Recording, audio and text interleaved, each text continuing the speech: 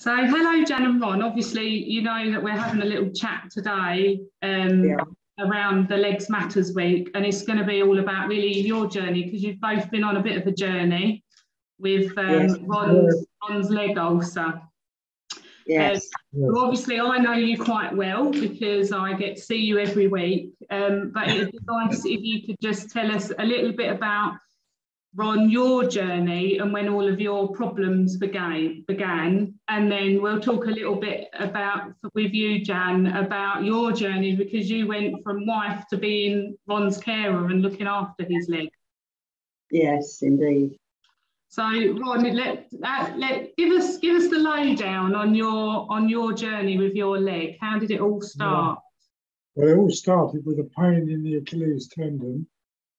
And I went to see a specialist, and they took an MRI scan and said, yes, we're going to have to operate.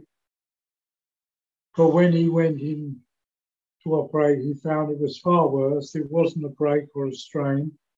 It was disintegrating. So they had to cut up the calf about 6 to 8 inches and turn a piece of muscle and sew it into what was left of the Achilles to get some blood flowing. So I had an incision 6 to 8 inches long, which after the operation split at the bottom and the top. My practice nurse, which I had at the time, worked on it, and she managed to heal the top part of the wound after, 2 years or so? But the bottom half stayed stubbornly open. She wasn't able to do pressure dressing or anything like that. So then, unfortunately, our surgery closed and moved to a different area. So we had to go on to a different surgery. And by that time, the wound had got so big, they said they couldn't deal with it. So I had to go to the local clinic. And I was there for 2 years or so. Kept getting a considerable number of infections. And each time it started to improve, I got another infection, and it just got worse. Then I went to a private hospital, had it debrided, and I was told it would now heal. And all that happened was I got an MRSA in the wound. So I then moved on to a private clinic, and they said I had pyoderma gangrenosum. And after about 6 months, they said, we've got the wrong diagnosis, and the specialist there had words with Dr. Bull at this clinic here. It took a long time to get here, but once they did, they put me on the pressure dressing, and it started to improve straight away. But at that time, it was a very large wound. Or ulcer. And then I got on a special trial with a new type of dressing. That helped. I was on that for about 3 weeks. And then they put me on the Wound Express machine, which has absolutely worked wonders. And that's where I am at the moment. But in between times, like during the lockdown period, Jan was dressing my leg, and it was with great difficulty as well, trying to do it on a bed at the wrong height. Yeah, so is it right? I think, was it during lockdown, Jan, you learned to do the compression, didn't you, for Ron? Yes, I did for a short while, and then I think it was Gabriella that decided that he should come in once a week. And that's how we came to be here every week. And his treatment has gone from well, wonders, absolute wonders. And the Express is just amazing. You know, you can't believe did you have any compression beforehand? So when you was at their practice nurses, did they do compression, or was it more of a dressing that was applied? No, just a dressing. The practice nurse didn't do compression. No, she hadn't been trained. But when we went to the local clinic, they were trained, and that was where I did quite a lot there, but they didn't teach me to do compression. With the practice nurse, I used to, in between times, because she was seeing him 3 times a week, and I used to take over when the practice moved. We stayed with her for a short while, and I would do a couple of dressings a week, but it wasn't merely the dressings, not with compression. But when I came here, they tried. I did it a few times at home, didn't I? But they did give me some training. But of course, I never ever managed to handle the actual compression bit, where you sort of have to get it to a certain tightness. But I did dress his leg for a long time with just the straightforward dressings. Even when we went on holiday, I used to have to take it all with us. And we actually did have a holiday abroad when I did it, the whole of the holiday. So by you dressing it kind of allowed you to go on holiday, I suppose. It did, yes, because as I say, it wasn't compression. And strangely enough, there was a nurse on our tour, and she said to me one morning, "Did you do that?" And I said, "Yes." She said, "It's not bad. You haven't done bad." So I felt brilliant. We could make a nurse. But how did you find that? How did you find going from really being a wife to then being a sort of nurse and a carer? Did you find it quite empowering, or was you quite happy when Ron got to a clinic that did the full compression? Well, I think, to be honest with you, it was like a passion to get him better. Yeah. Because it's gone on so long, and it has, obviously, it's not been a joy to do, except that I was pushing myself. I've got to be able to help him get better, because it does impact on both of you. Yeah. And and it can affect what you do. And if we hadn't pushed on, like me looking after him, then we would have missed out on things. I have to say, Ron he's been stoic as well. Yeah. But we've done it together. And how did you find it, Ron, Jan, doing your dressings? Did you like it? Did you not like it? Did it feel, how did it feel for you?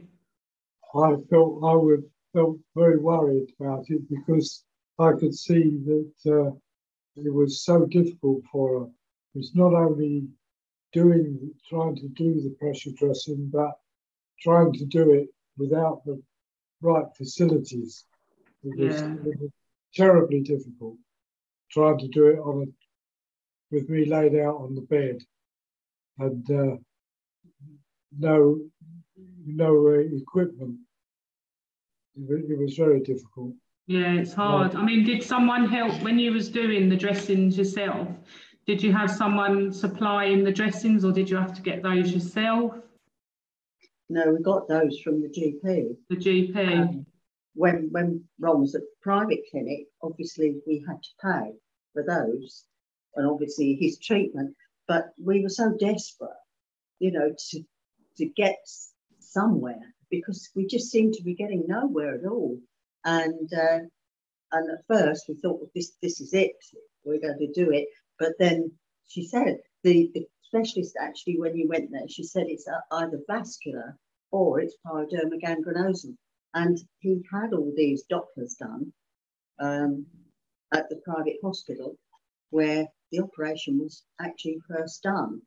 But we were then seeing a different surgeon when he did this debridement, which, I mean, as Ron said, he got MRSA, And I was extremely angry. I can't tell you how angry I was. And they said they knew how to treat it now and all this sort of thing, but I wasn't convinced because, you know, when anybody says MRSA, your brain goes into absolute panic and you think, yeah, well, people lost limbs and all that sort of thing through it, didn't they? But I mean, they were very good at the private clinic, but as Ron said, they were out of their depth, basically. It was a dermatology clinic, but it was the specialist there that led us to here because she happened to know Dr. Bull, and that was how our journey started here. And I have to say that the treatment has been second to none. And I mean, you've seen the pictures, Hayley, what he was like when he came here and what he's like today. I mean, it has gone from what was a hideous sort of mess to the tiny thing that it is today. But what do you think's made that difference? What has made, if you've had compression previously and then not compression and you've been through lots of, it sounds like you've been through quite a few services, what do you think has made the difference? Well, I think because you're such specialists here.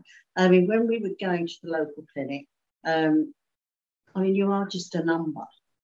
I don't mean that in an unkind way, but that's just how busy they are. I mean, they told us ulcers are the biggest expense the NHS has. I mean, I find that hard to believe, but that's what they claimed.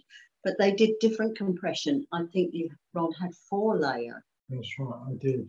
And I mean, that was just unbelievable. Sometimes he would come out and he couldn't get his shoe on and he had to come home in plastic bags, Tesco's carrier bags. Because it's quite bulky. So you find the short stretch better? The Actico one you find better?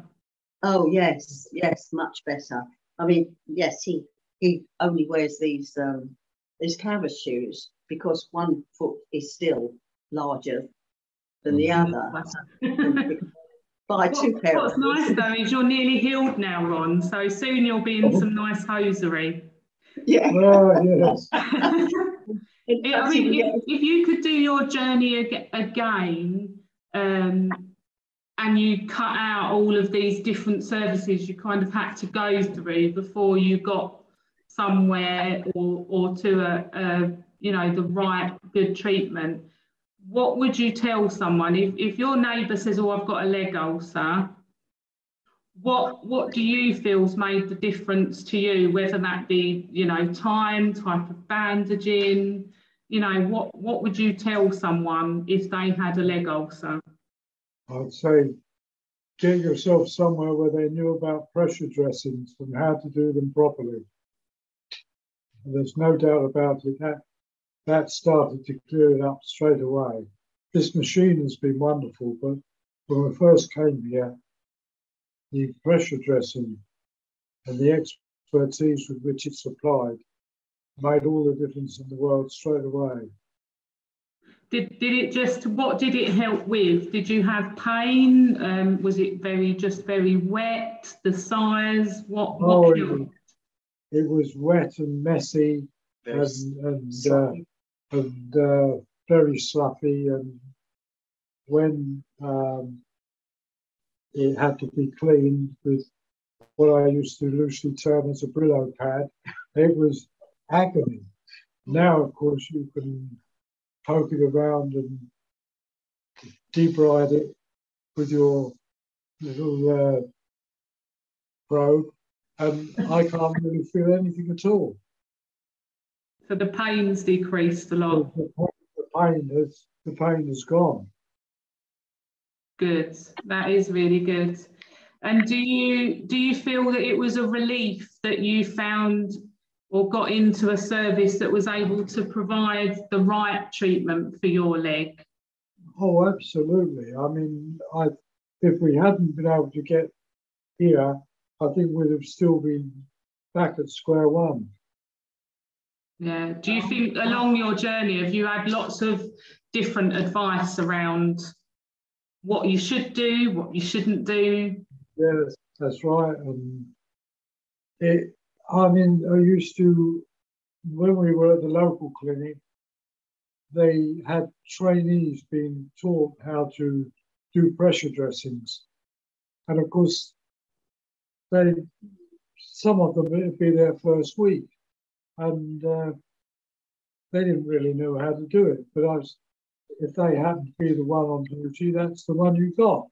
So you might get a decent dressing, you might not, depending on who turned up. Would you say it makes a difference with how compression is applied? Do you find a difference in how it's applied makes a difference to your leg? Absolutely. Yes, absolutely. I mean, when I used to go and see the so-called expert, perhaps once in 3 or 4 months, she'd give me a whole sheet of instructions to bring back to the clinic, like you must always have it dressed by the same person. This is the way you should have it done. And you go back and they'd say, well, that's what the wish list says, but yes, you don't get that here. It was... it depends on the expertise, I suppose, is what the expertise yeah. of It absolutely depends on the people doing it, yes. Yeah. And here, they're all experts as far as I suppose one thing we haven't spoken about on your journey is around exercise as well. So do you do your ankle exercises? Was you ever given any exercises to do? Never had any exercises to do until I came here.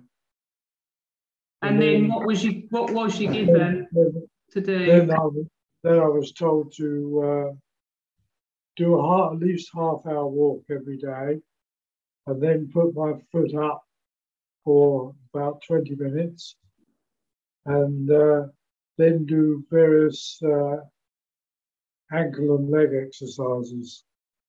And did you find that, do you think they've benefited your healing? Oh, they do help, yes, they do help.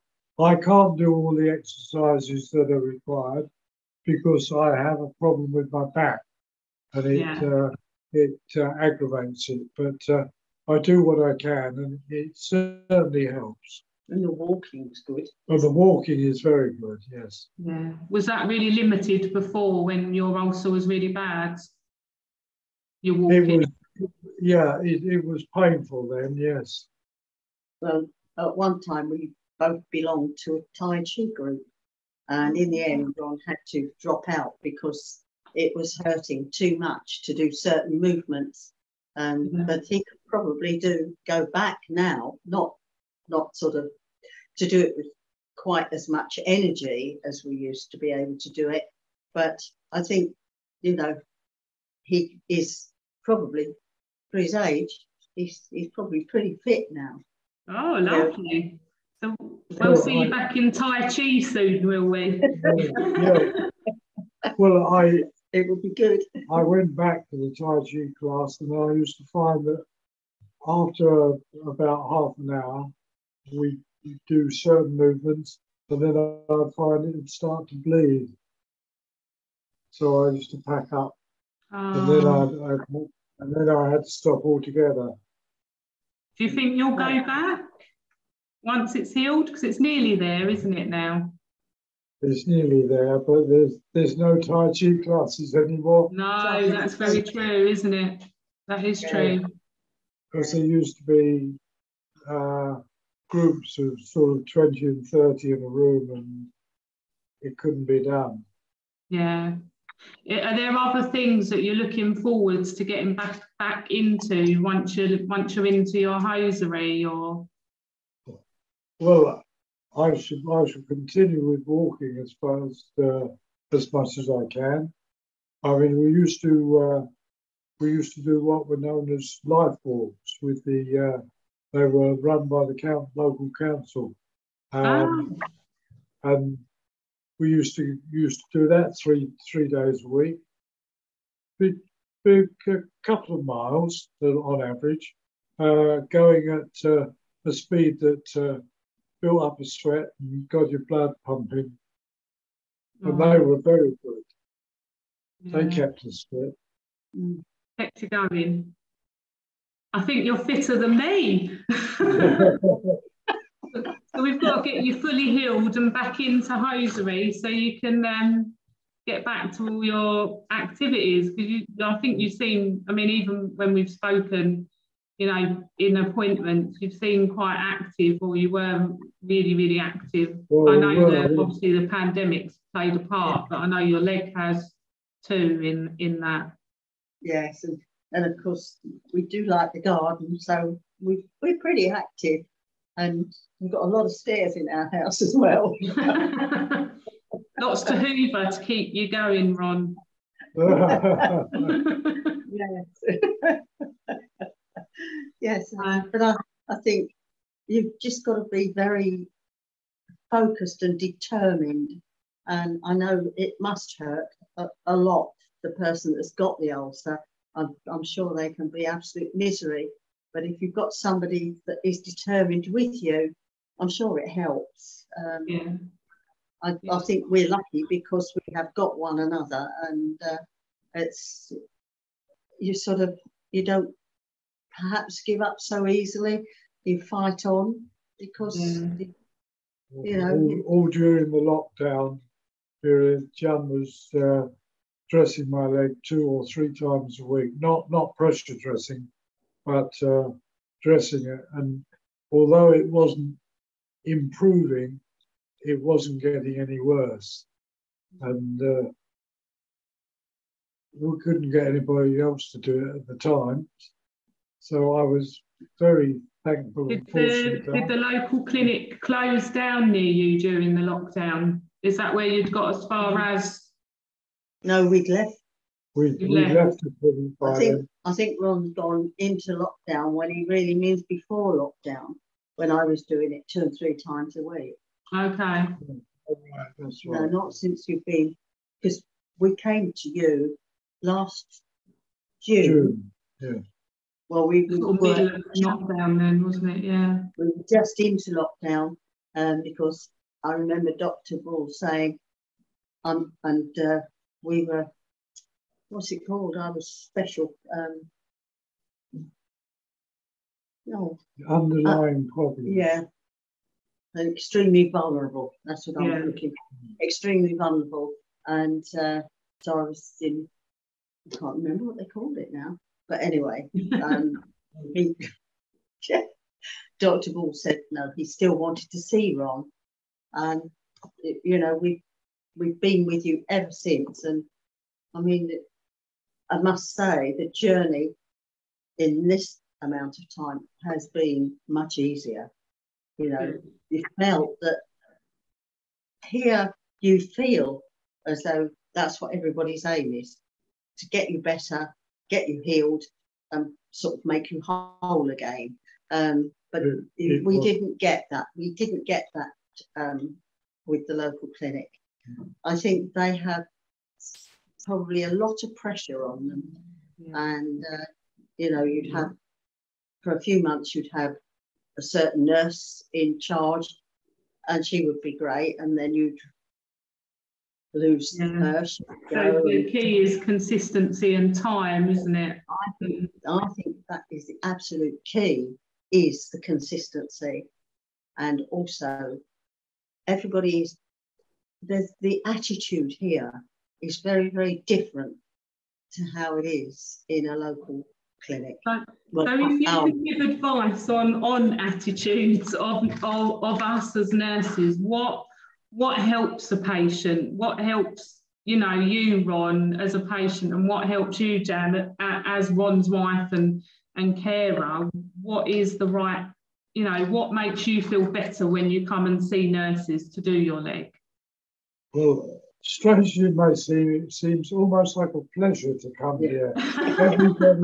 Everybody is so happy and concerned and anxious to get the wound healed, and they treat you like an old friend, and it's just very uplifting.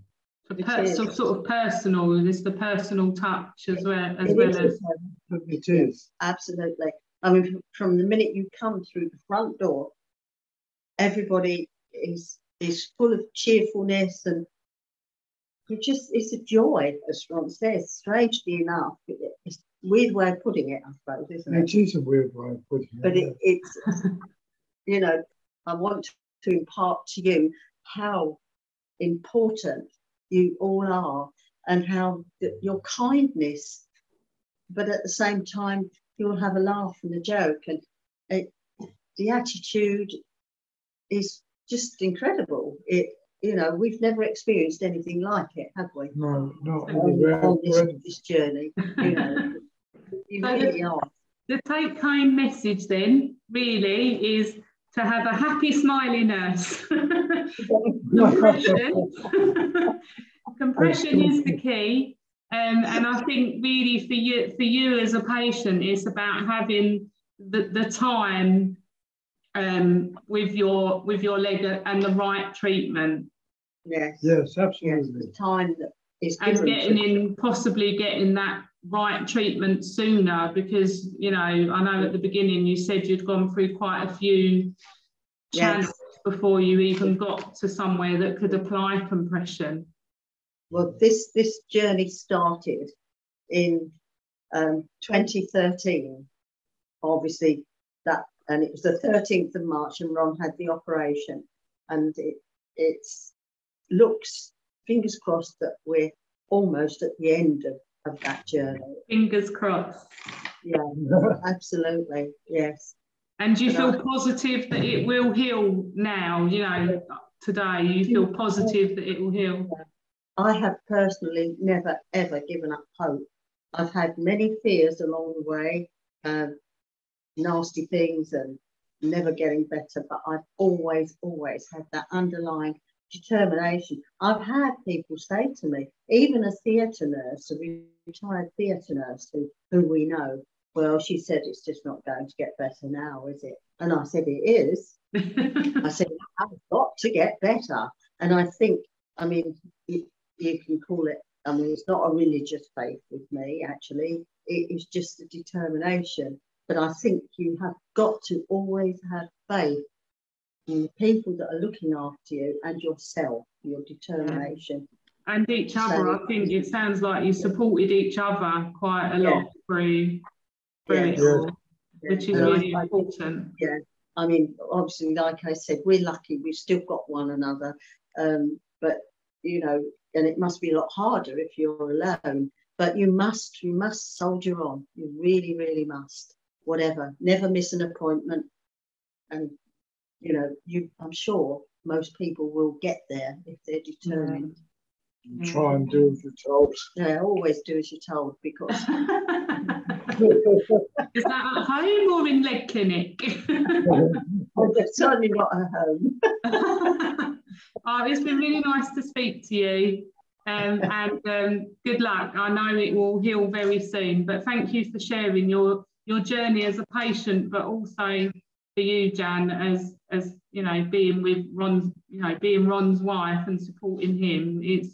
It's really nice to hear how you supported each other and sort of really held the positive vibes, and it's nice. Yes. But thank you. Thank you, Hayley. Thank you, Hayley. Take care. And you. Bye-bye. Bye. Bye.